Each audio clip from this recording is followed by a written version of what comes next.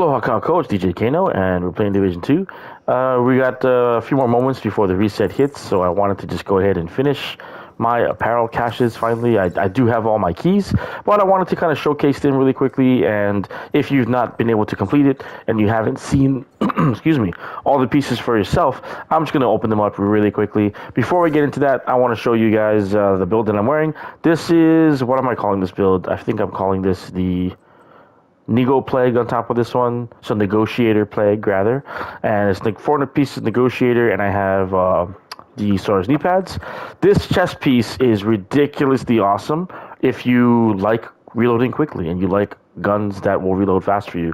So perfect braced is what it has. You can only get it from the crafting station, and I recommend it because I have actually been able to revive the use of the pestilence. I love the pestilence, and basically what this build does is I can just tag a bunch of dudes. I'll get that debuff, killing people slowly when I get them critted, and then the negotiator spreads the crits amongst all those that are tagged. So it's a really cool build. I recommend you give this one a shot. It's simple to make if you have a pestilence.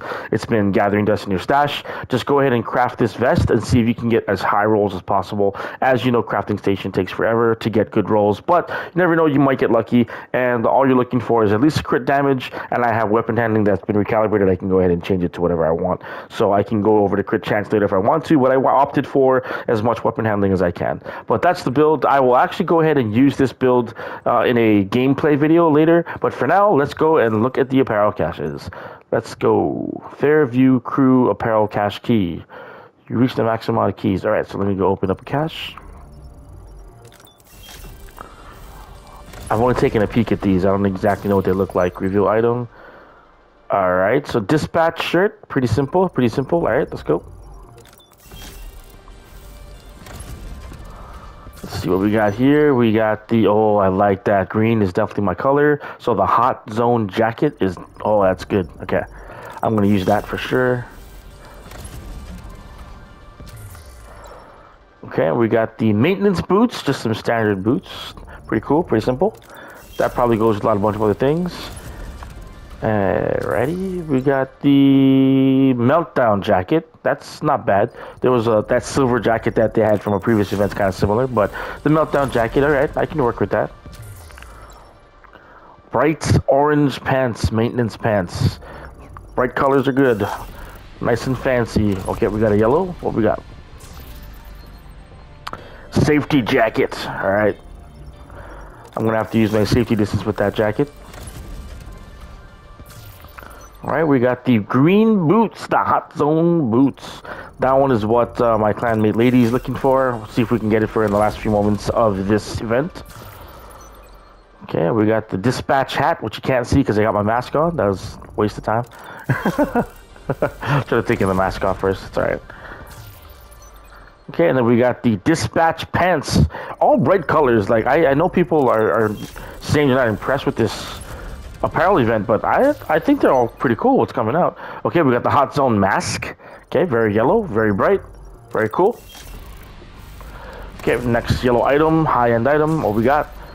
We have the safety boots. They don't look very high-end to me, but it's kind of cool. All right, got the duct tape on the bottom of the soles there. All right. Okay, we have, what we got? Maintenance shirt. Okay, the Pentco maintenance shirt. Okay, we got a purple here. What we got? Another bright colored boots. Those are gonna match nicely with the yellow hoodie, the Georgie hoodie. Hiya, Georgie. Okay, and then we got the yellow.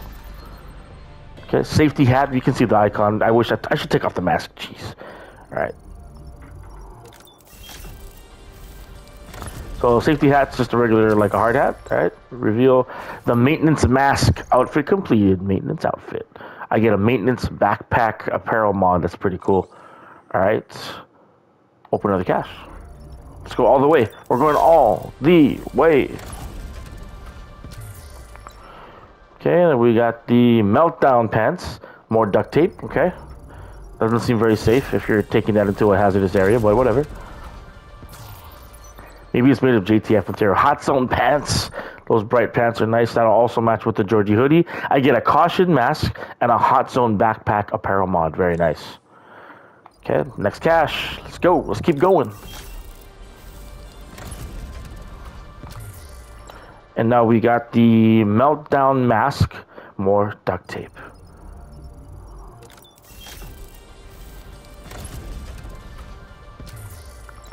Well, we got the meltdown boots outfit completed. I get the meltdown backpack apparel mod and a scavenger mask.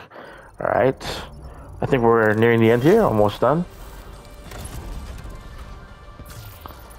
Okay, we got the superior goggles. Is that what it said? Dispatch backpack. All right, so I got the dispatch completed. Oh, dispatch goggles. Goggles are cool. I like goggles.